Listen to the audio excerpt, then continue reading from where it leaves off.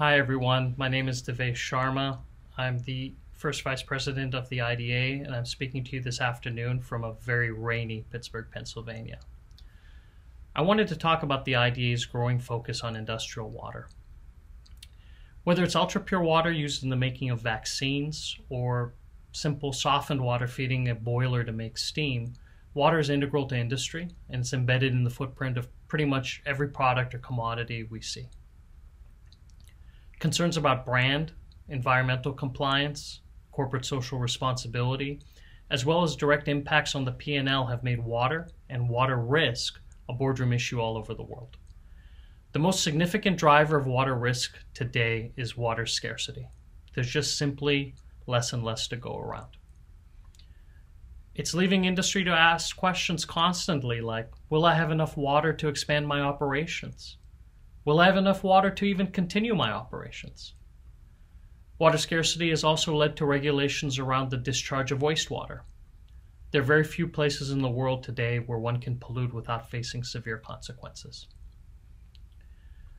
These risks have led to two of the fastest growing segments in the global water industry: industrial water reuse and desalination.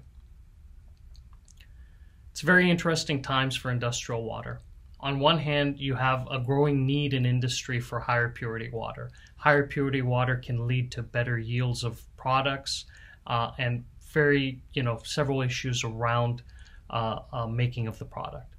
But you have to produce this pure water from worse and worse and diminishing water sources. So you make better, pure water from worse and worse water. And that's the challenge. And if that wasn't hard enough, you have to also do that economically and reliably. So these are really the key issues around industrial water reuse. And some of the more specific issues have to do with, well, one would be recovery. How do I recover more water? How do I do it more economically? Membrane technology is improving at a rate faster than we've seen, and it's making our ability to recover water from more difficult to treat waters more of a reality. But what do you do after you recover all of this water? What do you do with the concentrated waste stream? And that leads us to a segment of the industry called zero liquid discharge. Now that I've recovered this water, what do I do? Do I discharge it? Do I evaporate it? How do I do that economically? How do I do it reliably? Again, we're seeing significant technological advancements with different forms of evaporation addressing this issue. But there's a twist to this now, and one of the real emerging and most exciting areas in this are, why do I look at that as waste? Why do I look at that concentrated waste stream as waste? Why can I not recover it as a resource? How do we think differently about this? Are there minerals that we can recover?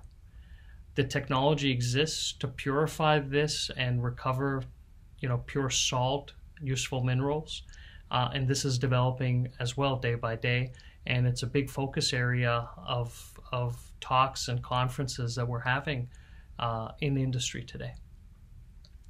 So we're dealing with some of the most challenging water issues, and the IDA is poised to help navigate these waters, and we're determined to increase our engagement with industry.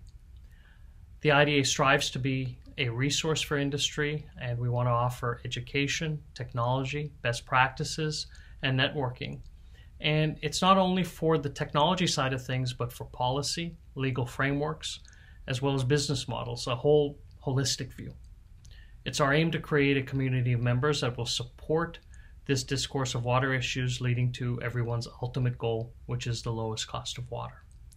I've been associated with the IDA for over 15 years now, and I'm proud of the progress and growth of our organization, and I hope you will join us in the ongoing conversation about water. Thank you.